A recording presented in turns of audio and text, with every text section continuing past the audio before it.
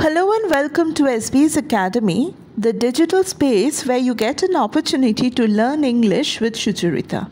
With quality content and that too absolutely free of cost, this online portal will enable you to be efficient in communication and soft skills for success in the corporate world.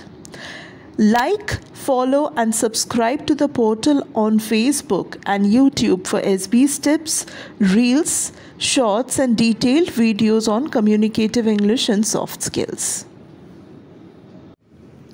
We appreciate you taking out time for watching our videos, and we have full consideration that your schedule is precious.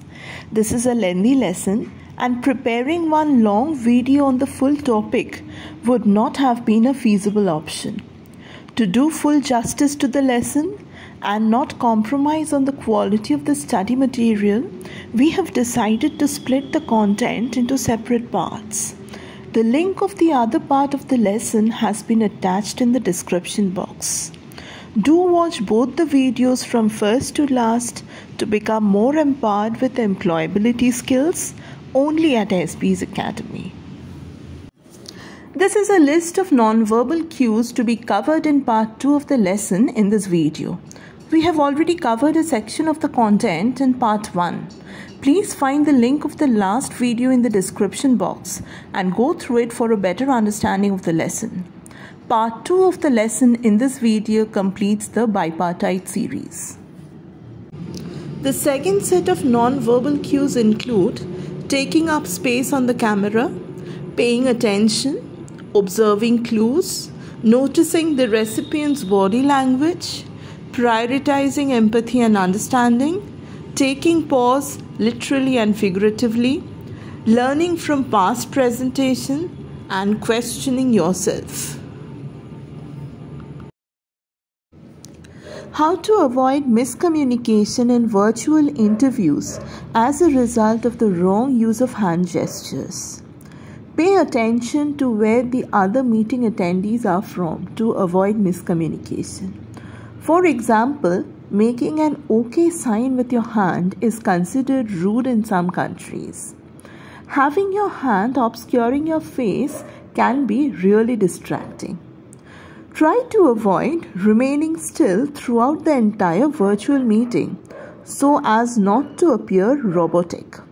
Hand and body gestures showing an air of authority may not be appropriate in all meeting formats. At times, this approach could actually be counterproductive. Instead, a softer or a milder approach may be more conducive to projects hinged on cooperation and teamwork. Now it's time for some more do's and don'ts regarding some other gestures to be followed during virtual communication. Touching your face throughout the meeting suggests that you are nervous. This also includes playing with your hair, scratching your nose, chewing your lower lip. Avoid this while attending virtual meetings, as you don't want to come across as insecure or nervous. Nod your head when you agree or you don't with what the other person says shows that you were actively listening. Keep your hands on your lap or use them to write down notes if needed.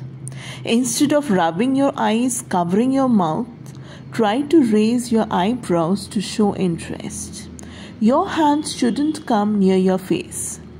Take notes to keep your hands busy, or at most you can use them to hold a coffee mug. Eye contact is very important when you are having a face-to-face meeting. So remember, you need to maintain this even if you are not with the people directly. Look at the camera, not the screen. The proper conduct is to look at the camera because you want to simulate looking into your co-worker's eyes. Since looking at the camera lens doesn't feel natural while talking during meetings, you could alternate between looking directly at the camera and the computer screen at your co-workers. Although it's not easy, it might be worth a try if you want your co-workers to get the impression that you are looking at them in eye. However, Be careful while conducting international virtual meetings. Due to cultural differences, you might end up offending someone.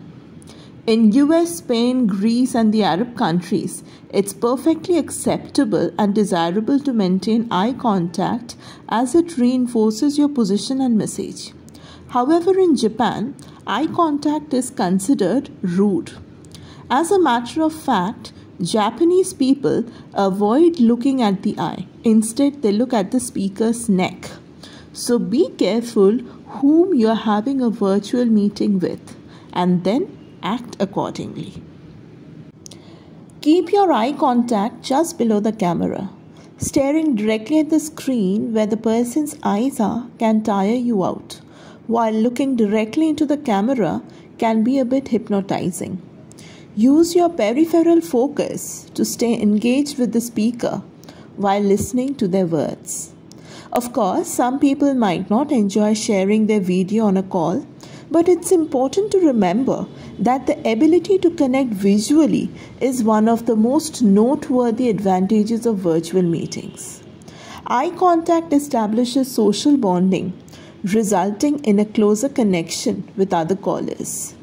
This helps people feel noticed, signaling that they are important and not ignored. So obviously, only sharing a video is not enough. We need to make active eye contact. Balance looking at the faces of others while looking at the camera lens so that others can see your eyes. Though this is against intuitive human behavior and can take some time to get used to, looking at the camera usually requires looking away from the faces of the meeting participants. Make sure to smile when you're attending virtual meetings, even if they are with the people you already know or a new client or employee. But make sure that you smile when you greet them. This will enable the conversation to run smoothly and be positive and constructive from the start to the finish. But do not grin excessively or wear a sullen look. It may come across as fake if you smile too much, or cold if you don't smile at all. Just remember, you want to act as if you were there with the person face to face and not treat it like it's virtually through a camera. However, once again, be careful while dealing with colleagues from different cultures. In some culture, smiling is perceived as a sign of foolishness, as with the Russians, Poles, and Norwegians.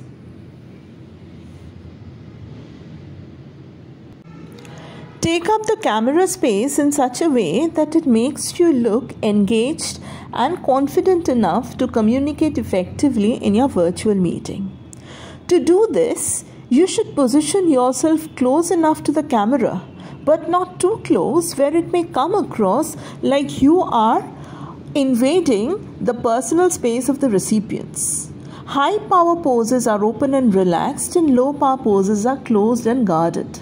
Change your body language according to the progress of the virtual conversation so that it makes you appear more confident. Avoid multitasking while you're attending a virtual meeting. This means you should not check your phone or look around the space that you're in. Be focused on the person and keep them engaged throughout the meeting. You should not come across as though you're uninterested in the conversation and not paying enough attention.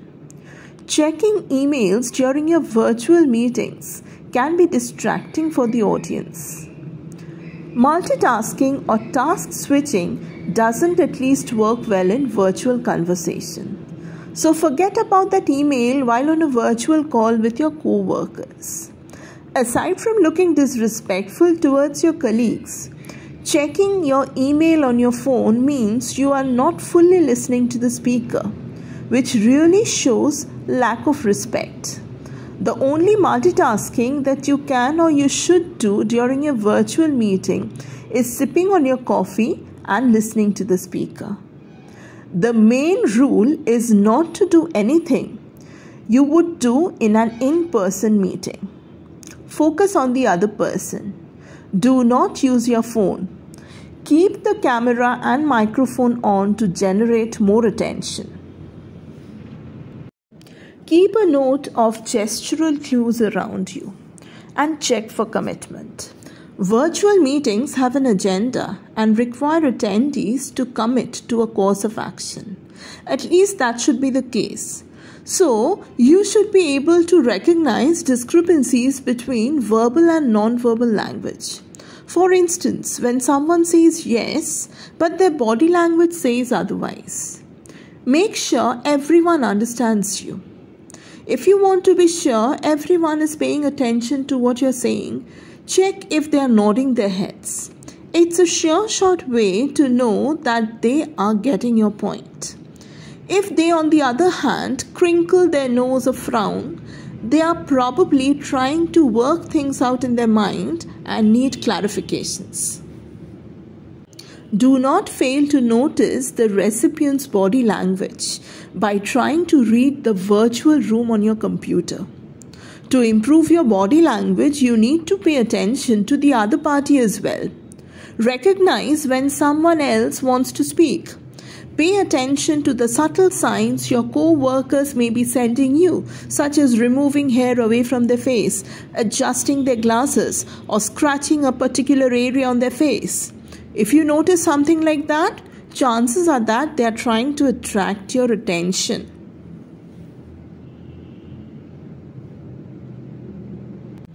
Prioritize empathy and understanding, as the sudden transition to the digital workplace has been a challenging process for many people from both the psychological and a technical standpoint.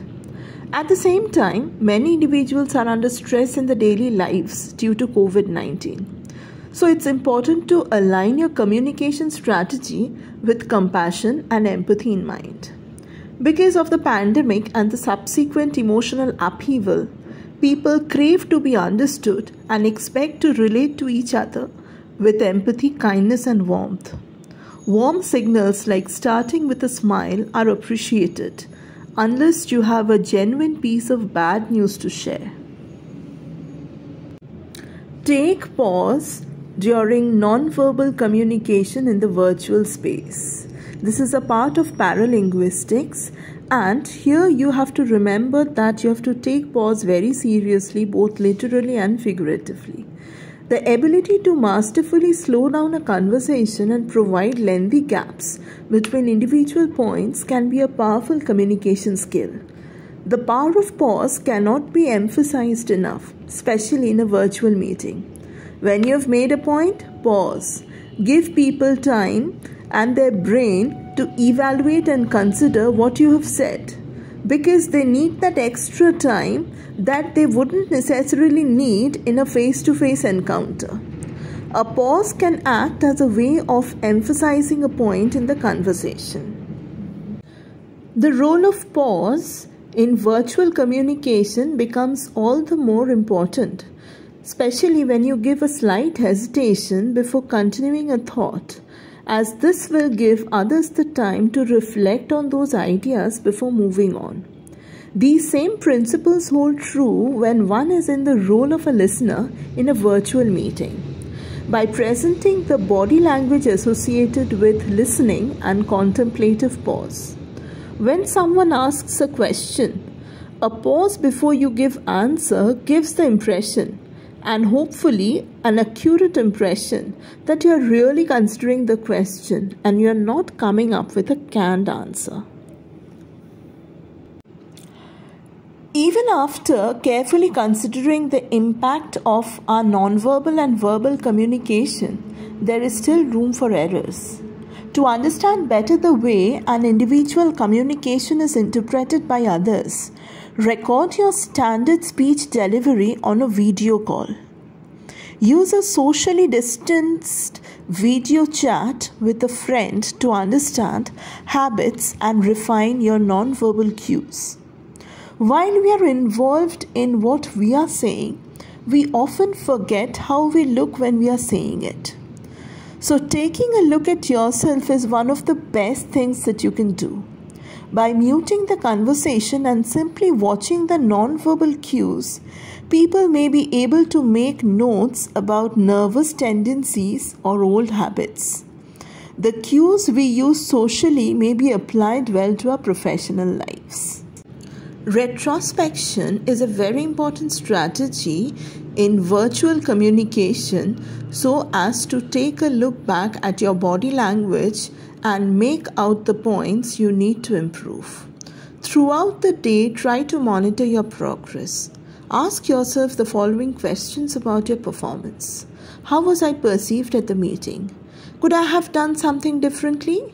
Were people really interested in paying attention to what I was saying? Did I listen well to others? As you answer these questions, your self-awareness will increase. Set aside time to refocus before virtual meetings. In a day brimming with back-to-back meetings, it can be all too easy to click the next conference hyperlink without much forethought. In the era of Zoom burnout and video conference fatigue, it is imperative to take a moment to reflect on the next presentation and consider the lasting impact of one's nonverbal communication ahead of time. Before you get on to that meeting, take a few minutes to think why this meeting is important, why it's genuinely something that you're invested in, and that will help you to align your gestures. Thanks for watching the video. Like, share and comment on what else you would like us to cover. Subscribe to the channel on YouTube and follow the page on Facebook. For SB's tips, reels, posts, videos on communicative English and soft skills. Happy learning.